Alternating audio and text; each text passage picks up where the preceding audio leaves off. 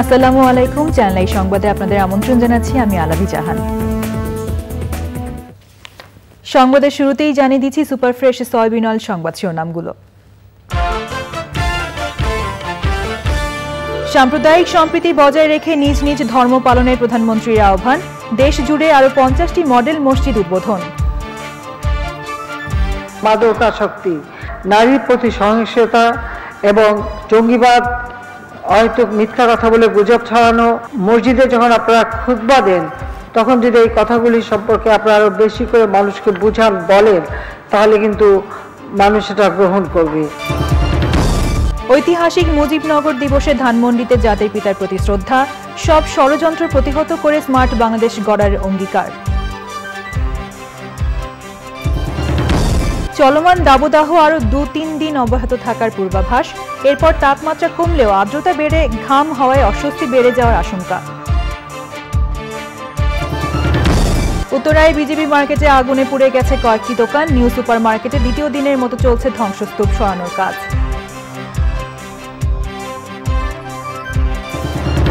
এবং পূর্বাঞ্চলে বন সংরক্ষণে অভয়ারণ্য গড়ে তুলতে বন বিভাগ, রাজুক প্রকৃতি ও জীবন ফাউন্ডেশনের উদ্যোগ, আগামী মাস থেকে বৃক্ষরোপণ কর্মসূচি।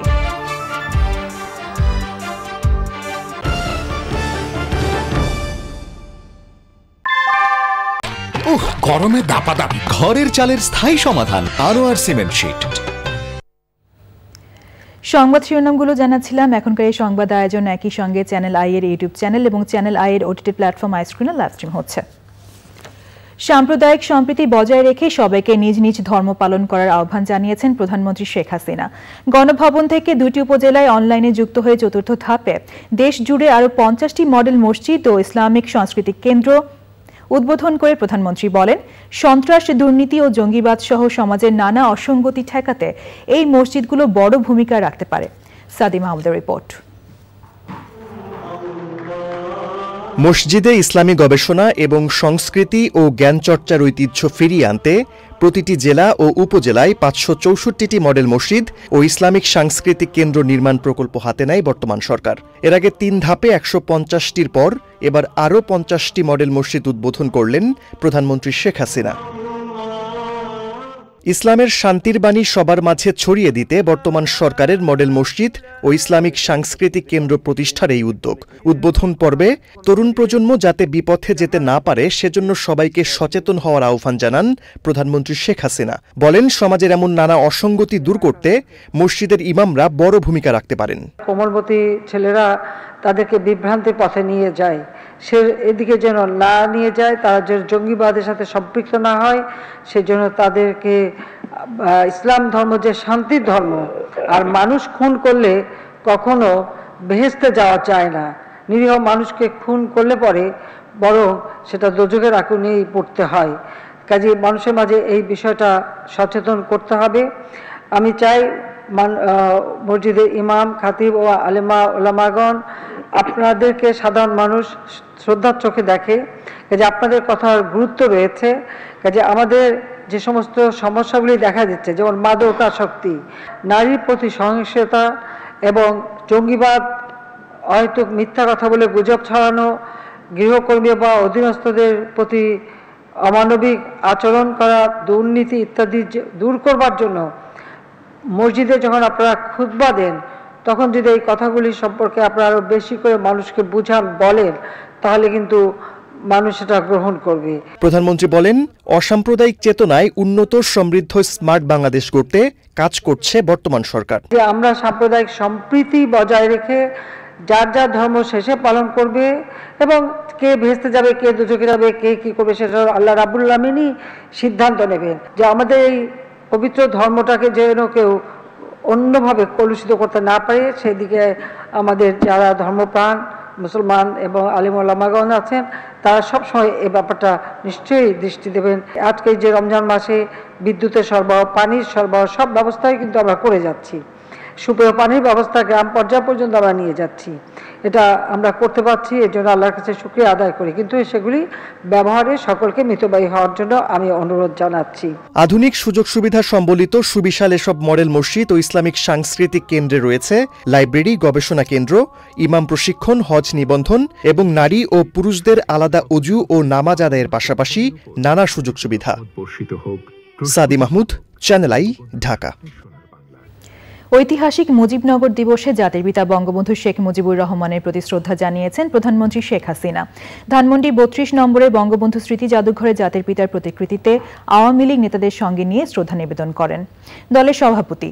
পরে দলের সাধারণ সম্পাদক ওবায়দুল কাদের বলেন, চলার পথে অনেক ষড়যন্ত্র রয়েছে, বর্তমান সরকারকে হটানোর চেষ্টা চলছে, সব ষড়যন্ত্র প্রতিহত করে স্মার্ট বাংলাদেশ নির্মাণ করবে সরকার।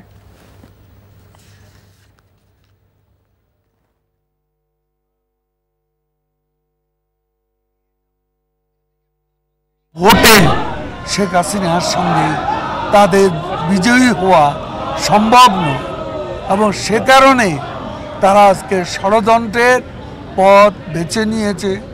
কাজে মুজিবনগর দিবসে একদিকে আমরা একটি স্মার্ট বাংলাদেশের অভিযাত্রা বঙ্গবন্ধু কন্যার নেতৃত্বে এগিয়ে যাব, অন্যদিকে আমাদের উন্নয়ন সমৃদ্ধির পথে অন্তরায় সৃষ্টিকারী ষড়যন্ত্রকারী রাজনীতির অপশক্তির বিরুদ্ধেও আমাদের শপথ নিতে হবে।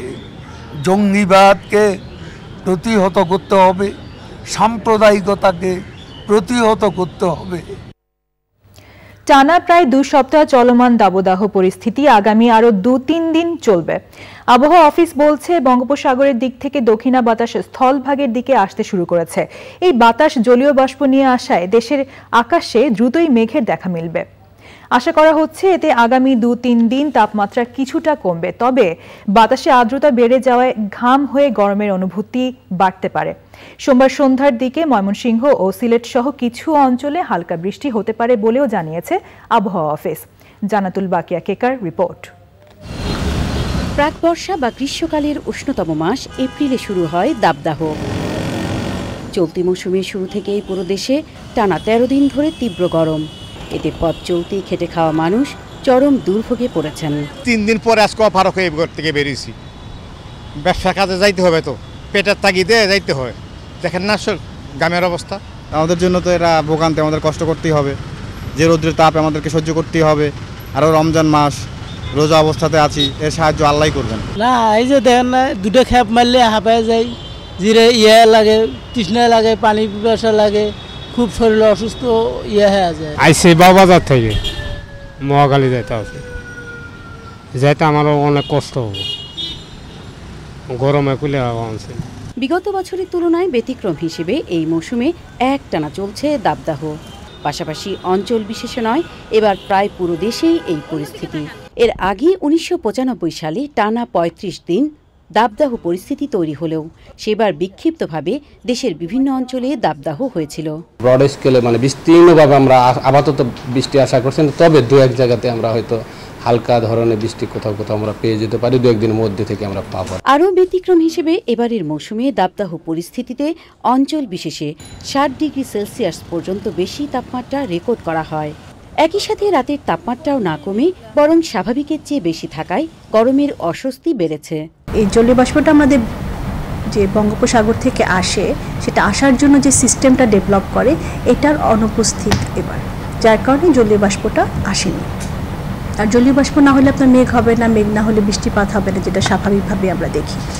মার্চ, এপ্রিল, মে মূলত গ্রীষ্মকাল বা প্রি মনসুন। এই সময়টাতে হঠাৎ ঝড়ো হাওয়া ও কালবৈশাখীর কল্যাণে বৃষ্টিপাত হয়ে থাকে, যা 10% বৃষ্টি। এই বৃষ্টি দিয়েই মূলত এই সময়গুলোতে শীতল একটা অনুভূতি বিরাজ করে। কিন্তু সংশ্লিষ্টরা বলছেন, এবার বঙ্গোপসাগরের দিক থেকে জলীয় অংশ বা জলীয় বাষ্প দেশের আইল্যান্ডে আসতে পারে নাই, ফলে এবার সময় মতো কালবৈশাখী সাথে ঝোড়ো ও ধমকা হাওয়ার পরিবেশ অনেকটাই অনুপস্থিত। ঢাকা বিশ্ববিদ্যালয়ের আবহাওয়া বিভাগ চত্বর থেকে জানাতুল বাকিয়া কেকা, চ্যানেল আই। রাজধানীর উত্তরায় বিজিবি মার্কেটে আগুনের 7 থেকে 8টি দোকান পুড়ে গেছে। সকাল 10টার পর মার্কেটের একটি দোকানে আগুন লাগে, এরপর ছড়িয়ে পড়ে বেশ কয়েকটি দোকানে। প্রত্যক্ষদর্শীরা জানিয়েছে বৈদ্যুতিক শর্ট সার্কিট থেকে আগুন লাগে। ফায়ার সার্ভিসের 6টি ইউনিট পৌনে 1 ঘন্টার চেষ্টায় আগুন নিয়ন্ত্রণে আনে। আগুনে কোনো হতাহতের খবর পাওয়া যায়নি। মার্কেটটি বর্তমানে পুলিশের নিয়ন্ত্রণে রয়েছে।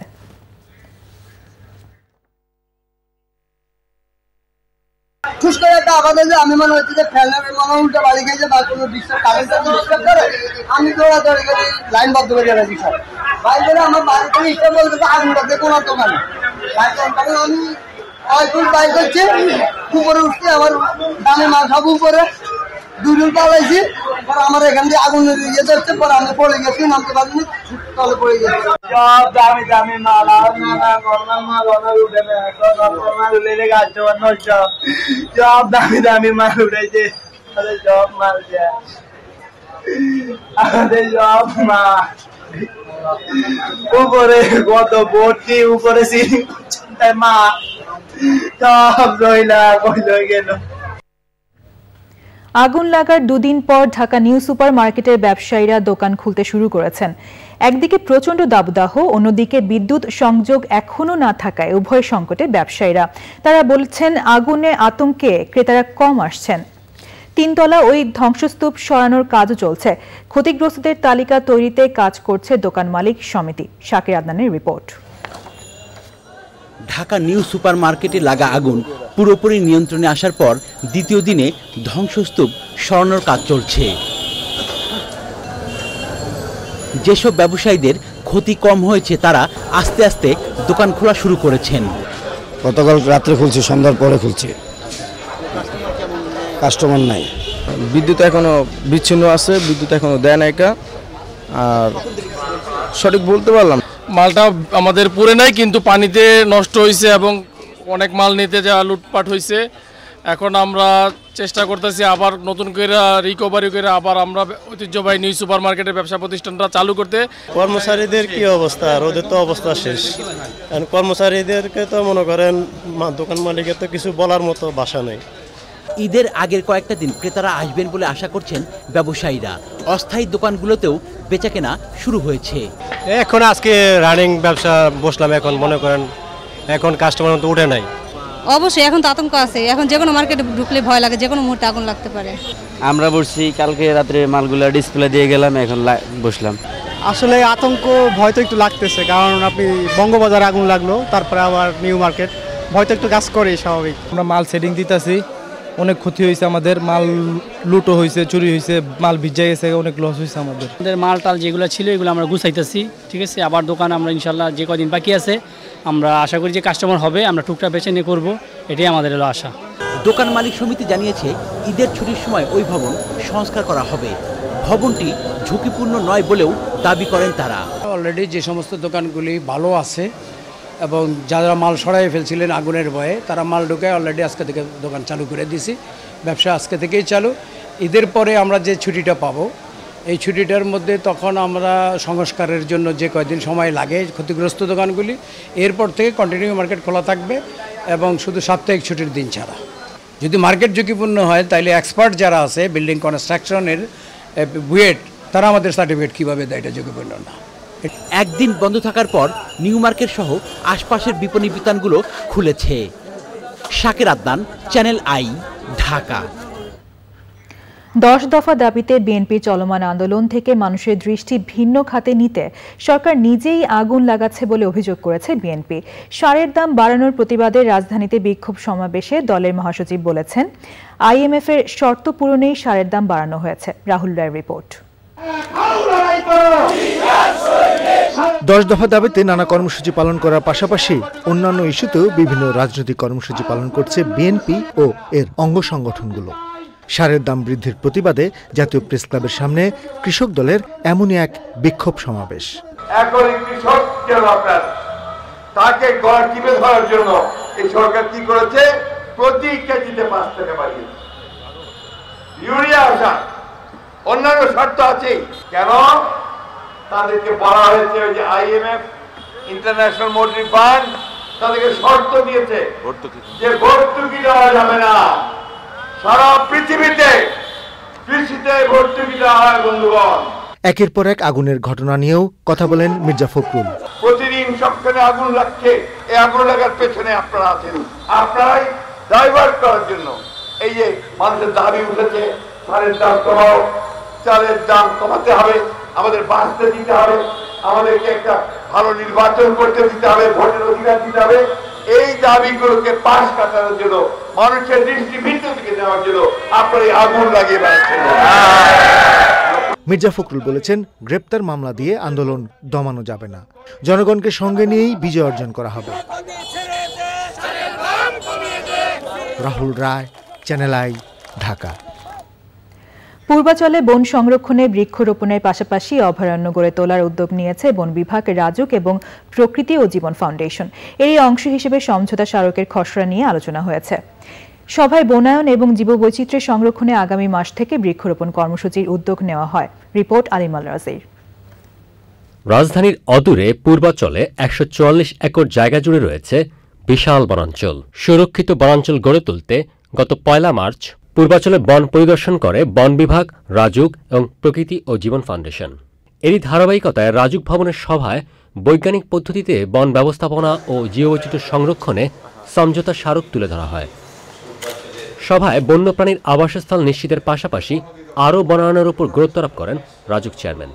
যে প্রকৃতি জীবন ফাউন্ডেশন, বন বিভাগ এবং রাজুক মিলে এই বনটা এমন একটা পর্যায়ে নেব যে এই অন্তত যারা সুশীল সমাজ, যারা মানে এই নিয়ে ভাবে, প্রকৃতি নিয়ে ভাবে যে এটা এরকম রাখতে পারতো, তাদের ডিজায়ার মতো আমরা, এটা আমাদের লক্ষ্য থাকবে। এই সাধারণ এই বিষয় নিয়ে যারা ভাবে তাদের যে চিন্তা আছে যে এরকম হলে ভালো হয়, আমরা সেরকমটাই করব। জীববৈচিত্র্য বৃদ্ধি এবং অভয়ারণ্য গড়ে তুলতে বৃক্ষরোপণের পাশাপাশি সবাইকে এগিয়ে আসার আহ্বান জানান প্রকৃতি বন্ধু বীর মুক্তিযোদ্ধা মুকিত মজুমদার বাবু। বনজ এবং ঔষধি এই ৩ ধরনের গাছ থাকবে। তো আমরা যে এটা আমাদের প্ল্যান সেটা হলো ৫০০ করে আর কি। তো ইনিশিয়ালি এই ১৫০০ গাছ ৩ ধরনের, আমরা ৩ ভাগে আর কি, যেটা ৫০০ ফলদ, ৫০০ বনজ, ৫০০ ঔষধি, এইভাবে চিন্তা করছি। পূর্বাচলের সংরক্ষিত বনাঞ্চল গড়ে তোলা হলে শিক্ষার্থী এবং গবেষকদের জন্য নতুন দ্বার উন্মোচনের পাশাপাশি শিশুদের জন্য গড়ে তোলা হবে নেচার লার্নিং সেন্টার। আলিমাল রাজি, চ্যানেল আই, ঢাকা। রাজুকের সভার পর পূর্বাচলের সংরক্ষিত বনাঞ্চল প্রকল্পের ২৪ নম্বর সেক্টরে আগুনের ঘটনা ঘটে। রোববার রাত ৮টার কিছু পর কমপক্ষে ২টি স্থানে আগুন লাগে। রাত ৯:৩০টার দিকে স্থানীয় নিরাপত্তা কর্মী, পুলিশ ও ফায়ার সার্ভিসের প্রায় ১ ঘণ্টার চেষ্টায় আগুন নিয়ন্ত্রণে আসে। তবে আগুনের সূত্রপাত সম্পর্কে এখনও কিছু জানা যায়নি। ফায়ার সার্ভিসের ধারণা এটি নাশকতামূলক হতে পারে। আগুনের ঘটনায় প্রকল্প পরিচালক মনিরুল হকের নেতৃত্বে তদন্ত কমিটি করা হয়েছে।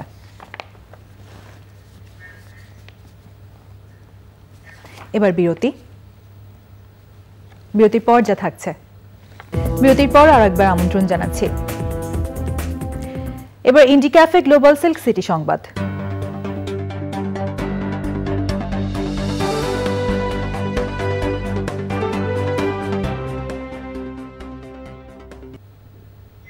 দুই দেশের জনগণের মধ্যে যোগাযোগ ও ব্যবসা বাণিজ্য সহজ করতে কাজ চলছে বলে মন্তব্য করেছেন ভারতীয় হাই কমিশনার প্রণয় কুমার ভার্মা। মুজিবনগর দিবস পালনের রাজশাহীতে জাতীয় নেতা AHM কামরুজ্জামানের সমাধিতে শ্রদ্ধা নিবেদন শেষে সাংবাদিকদের প্রশ্নের জবাবে তিনি বলেন, এটি একটি ধারাবাহিক প্রক্রিয়া। দুদেশের মধ্যে যোগাযোগ আরও উন্নত করতে একাধিক প্রকল্প নিয়ে কাজ করা হচ্ছে। এর আগে স্থানীয় সহকারী হাই কমিশনের কর্মকর্তা সহ নগরীর কাদিরগঞ্জের শহীদ জাতীয় নেতা কামরুজ্জামানের সমাধিতে যান তিনি। সে সময় কামরুজ্জামানের কবরে শ্রদ্ধা নিবেদন করেন ভারতীয় হাই কমিশনার প্রণয় কুমার ভার্মা। এবার নিটোল টাটা কৃষি সংবাদ।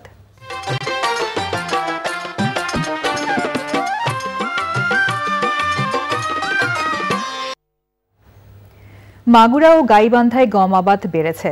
সরকারিভাবে বীজ ও অন্যান্য কৃষি উপকরণ সহায়তা পাওয়ায় গম আবাদে আগ্রহী হয়েছেন কৃষক। অনাবাদী ও পতিত জমিতেও অনেকে গম চাষ করেছেন, পেয়েছেন ভালো ফলনও। এবার প্রকৃতি সংবাদ।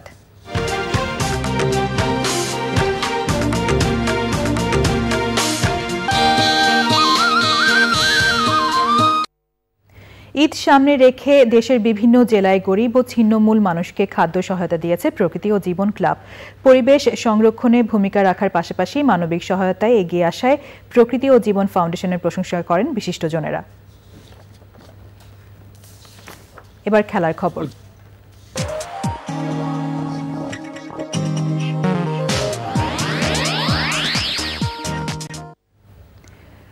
ইংলিশ